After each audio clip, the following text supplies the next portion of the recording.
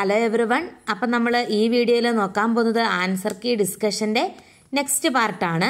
അപ്പം നമ്മൾ കഴിഞ്ഞ തവണ 47ാമത്തെ ചോദ്യം മുതലാണ് നമുക്ക് നോക്കാനുള്ളത്. അപ്പം നമുക്ക് ഫസ്റ്റ് ക്വസ്റ്റ്യൻ നോക്കാം. Dash are the cost that can be specifically and exclusively identified with a particular cost object. ഏതാണ് പർട്ടിക്കുലർ കോസ്റ്റ് ഒബ്ജക്റ്റിനോട് നമുക്ക് ഡയറക്റ്റ്ലി ഐഡൻറ്റിഫൈ ചെയ്യാൻ പറ്റുന്നത്? ഡയറക്റ്റ് കോസ്റ്റ് അല്ലേ. Next question. A predetermined or target cost that incurred under efficient operating condition. ഒരു efficient operating കണ്ടീഷനിൽ നമുക്കാകുന്ന cost നമ്മുടെ ടെക്സ്റ്റിൽ doctor ജെൻ്റെ ടെക്സ്റ്റിൽ തന്നെ സ്റ്റാൻഡേർഡ് കോസ്റ്റിനെ പറയുന്നത് ഇങ്ങനെ തന്നെയാണ്. Predetermined cost on A technical estimate four material, labour and overhead four A selected period of time for A prescribed set of working condition. Prescribed set of working കണ്ടീഷനിൽ ഉള്ള predetermined കോസ്റ്റിനെയാണ് നമ്മൾ standard costing എന്ന് പറയുന്നത്. So ഇവിടെ correct answer standard costing ആണ്. അപ്പം നമുക്കിനി next question നോക്കാം. Dash is the equal to difference between standard wage rate per hour and actual wage rate per hour multiplied by actual number of hours worked. Okay, ഇവിടെ നോക്കുക ഏത് wage rate സിസ്റ്റമാണ് ഇങ്ങനെ വരിക എന്നുള്ളതാണ് ക്വസ്റ്റ്യൻ ചോദിച്ചിരിക്കുന്നത്. അപ്പോൾ ഇവിടെ റൈറ്റ് ആയിട്ടുള്ള ആൻസർ ഓപ്ഷൻ സി ആണ്, വേജ് റേറ്റ് വേരിയൻസ്. വേജ് റേറ്റിൻ്റെ അകത്താണ് standard wage rate minus actual wage rate into actual hours worked. ആ ഒരു ഇക്വേഷൻ വരുന്നത് വേജ് റേറ്റ് വേരിയൻസിൻ്റെ അകത്താണ്. നെക്സ്റ്റ് ക്വസ്റ്റ്യൻ നോക്കാം. The term dash describe the situation where all business function are involved in the process of continuous quality improvement. Continuous quality ഇംപ്രൂവ്മെൻറ്റിലുള്ള എല്ലാ business ഫംഗ്ഷനും involve ചെയ്യുന്ന situation ഏതാണെന്നാണ് ചോദിച്ചിരിക്കുന്നത്. Correct answer TQM ആകാനാണ് സാധ്യത. കാരണം continuous improvement TQMലാണ് വരുന്നത്. TQM ഒരു continuous improvement ആണ് നോക്കുന്നത്. പക്ഷേ BPR business process re engineering ഒരു ഡ്രാസ്റ്റിക് ചേഞ്ച് ആണ്. അവിടെ ഒരു കണ്ടിന്യൂസ് ഇംപ്രൂവ്മെൻ്റ് എന്ന് പറയുന്ന കോൺസെപ്റ്റ് ഇല്ല. അതുകൊണ്ട് ഇവിടെ റൈറ്റ് ആൻസർ എന്ന് പറയുന്നത് TQM ആണ്. Next question. Which of the following statement are correct about general meeting? General മീറ്റിങ്ങിനെ സംബന്ധിച്ച കറക്റ്റ് സ്റ്റേറ്റ്മെൻറ്റ് ഏതാണെന്നാണ് ചോദ്യം. ഇവിടെ നോക്കുക, giving not less than 21 days of notice either in writing or through electronic mode. Correct statement ആണല്ലേ. As per provision of 101 of companies act 2013, general meeting may be called after giving shorter notice. Shorter notice കൊടുത്തിട്ട് general meeting പങ്കെടുക്കാൻ സാധിക്കും. അതും correct statement ആണ്. 101 അതാ പറയുന്നത്. Then notice of every general meeting shall not been given to every director. അത് wrong സ്റ്റേറ്റ്മെൻറ്റാണ്. എല്ലാ ഡയറക്ടേഴ്സിനും notice കൊടുക്കണം. പ്രൈവറ്റ് കമ്പനിയിൽ എത്ര ഡയറക്ടർ പ്രസന്റ് ആയിരിക്കണം? ഏത് കമ്പനി ആണെങ്കിലും മിനിമം 2 ഡയറക്ടേഴ്സ് പ്രസന്റ് ആവണം. അപ്പോൾ ഫസ്റ്റ് രണ്ട് ഓപ്ഷനാണ് കറക്റ്റ്. സോ ഇവിടെ കറക്റ്റ് ആയിട്ടുള്ള ഓപ്ഷൻ ഏതാണ്?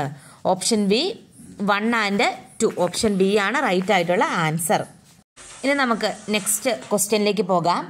Nomination and remuneration committee shall be constituted from auditors of the company. ഈ സ്റ്റേറ്റ്മെന്റ് കറക്റ്റ് ആണോ? നോമിനേഷൻ ആൻഡ് റിമ്യൂണറേഷൻ കമ്മിറ്റി ഓഡിറ്റേഴ്സിനെ കൊണ്ടാണോ കോൺസ്റ്റിറ്റ്യൂട്ട് ചെയ്യുന്നത്?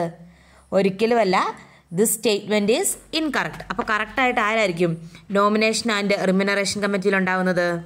The board of directors of company constituted the committee to B known as nomination and remuneration committee consisting of 3 non executive director out of which 2 shall be independent director. The chairman of the committee shall be an independent director. Okay, അപ്പം നമ്മുടെ കമ്പനിയിലെ directors തന്നെയാണ് ഇതിൻ്റെ അകത്തെ members എന്ന് പറയുന്നത്. Next question നോക്കാം. 2 modes of winding up as per section 270 of Companies Act 2013 deals with. നോക്കുക, winding up by ministry of corporate affairs and voluntary winding up, members voluntary winding up and creditors voluntary winding up, liquidation and dissolution, winding up by national company law tribunal and voluntary winding up. ഇവിടെ നോക്കുക, companies act 2007 modes of winding up 2 പറയുന്നത്. Winding up by tribunal and voluntary winding up ആണ് 270 വരുന്നത്. അപ്പോൾ ഇവിടെ correct ആയിട്ടുള്ള option ഏതായിരിക്കും? Option D ആണ്, winding up by tribunal and voluntary winding up. അപ്പം നെക്സ്റ്റ് ക്വസ്റ്റ്യൻ നമുക്ക് നോക്കാം. Next question. Over riding preferential payment as per section 326 and preferential payment as per section 327 of companies act 2013 are applicable in the case of winding up of A company, disposal of profit of company, distribution of dividend, issue of security. Okay, ഇവിടെ right ആയിട്ടുള്ള answer section 326ഉം അതുപോലെ 327ഉം winding up of the company അതിൻ്റെ ആ ഒരു പ്രയോറിറ്റീനെ base ചെയ്തുള്ള കാര്യങ്ങളാണ് 326ലും അതുപോലെ 327ലും പറയുന്നത്. So correct answer option A, winding up of A company. Next question, which of the following statement are correct as per companies act 2013? ശരിക്കും പറഞ്ഞാൽ ഈ ഒരു ചോദ്യം ഞാൻ രാവിലെ അക്കൗണ്ടന്റ് ജൂനിയർ അക്കൗണ്ടന്റ് നമ്മുടെ കോച്ചിങ്ങിലെ സ്റ്റുഡൻസിന് വാട്സപ്പ് ഗ്രൂപ്പിൽ ഇതിനൊരു ടേബിൾ ഇട്ട് കൊടുത്തായിരുന്നു. അത് കൃത്യമായിട്ടും അതുപോലെ തന്നെ എക്സാമിനെ ചോദിച്ചിട്ടുണ്ടായിരുന്നു. Minimum number of directors in A public company 5, minimum number of directors in A public company is 3, minimum number of directors in A private company is 2. ഇപ്പം ഇവിടെ കറക്റ്റ് ആയിട്ടുള്ള ആൻസർ നമുക്ക് നോക്കാം. സോ ഇതാണ് ആ table. Minimum number of directors public കമ്പനിക്ക് 3 ആണ്, അതുപോലെ പ്രൈവറ്റ് കമ്പനിക്ക് 2 ആണ്. അപ്പം ഫസ്റ്റത്തെ സ്റ്റേറ്റ്മെന്റ് റോങ് ആണല്ലേ. Only 3 and 2 statement are correct. Option C ആണ് കറക്റ്റ് ആയിട്ടുള്ള ആൻസർ. അപ്പം നമുക്കിനി നെക്സ്റ്റ് ക്വസ്റ്റ്യൻ നോക്കാം. Normally independent directors R executive directors of the company. Every listed company shall have at least 1/3 of total number of directors as independent director. Okay, അപ്പോൾ നമുക്ക് നോക്കാം. Normally independent director executive director ആണോ എന്നോ. Independent directors R non executive directors of A company. Okay, അവരാരാണ്? Non executive directors ആണ്. So first statement എന്തായി? അപ്പോൾ wrong ആയല്ലേ. ഇനി next condition നമുക്ക് നോക്കാം. ഇൻഡിപെൻഡന്റ് ഡയറക്ടേഴ്സിന്റെ കോമ്പോസിഷൻ എങ്ങനെയാണെന്നുള്ളത്. അപ്പൊ സെക്കൻഡ് സ്റ്റേറ്റ്മെന്റ് നോക്കുക. ഇൻഡിപെൻഡന്റ് ഡയറക്ടേഴ്സ് 1/3 ആണോ എന്നാണ് ക്വസ്റ്റ്യൻ.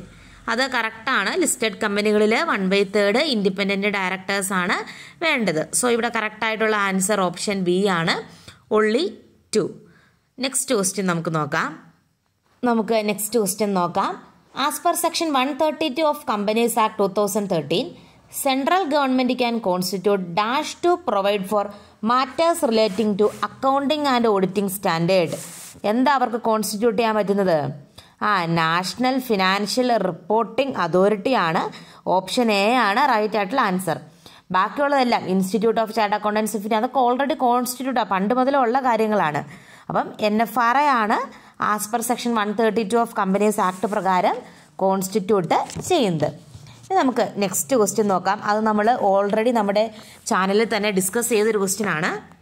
ഏത് സെക്ഷൻ അനുസരിച്ചാണ് കമ്പനി കൊമേഴ്സ്, ആർട്ട്, സയൻസിൻ്റെ ഒക്കെ പ്രൊമോഷൻ കാര്യങ്ങൾ ചെയ്യുന്നത്? അതുമായിട്ട് ഡീൽ ചെയ്ത സെക്ഷൻ ഏതാണ്? ഓക്കെ, അപ്പോൾ നോക്കുക. നമ്മളിത് ഓൾറെഡി പറഞ്ഞ ഒരു കാര്യമാണ്, നമ്മുടെ ചാനലിൽ ഓൾറെഡി ഡിസ്കസ് ചെയ്ത ടോപ്പിക്കാണ്.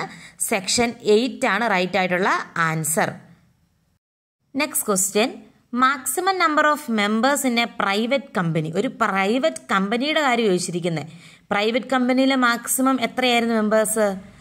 കമ്പനീസ് ആക്ട് 2030 പ്രകാരം 200 മെമ്പേഴ്സാണ് വേണ്ടത്. Next question, annual return filed with dash in form number MGT7. Annual return ആർക്കാ ഫയൽ ചെയ്ത് കൊടുക്കേണ്ടത്? നമ്മൾ പഠിച്ചതാണല്ലേ, രജിസ്ട്രാർ ഓഫ് കമ്പനിക്കാണ് നമ്മൾ ആനുവൽ റിട്ടേൺ കൊടുക്കേണ്ടത്. അപ്പം നമുക്ക് നെക്സ്റ്റ് സെക്ഷൻ ക്ലാസ് ഒക്കെ ആയിട്ട് നെക്സ്റ്റ് വീഡിയോയിൽ കാണാം. Thank you for watching.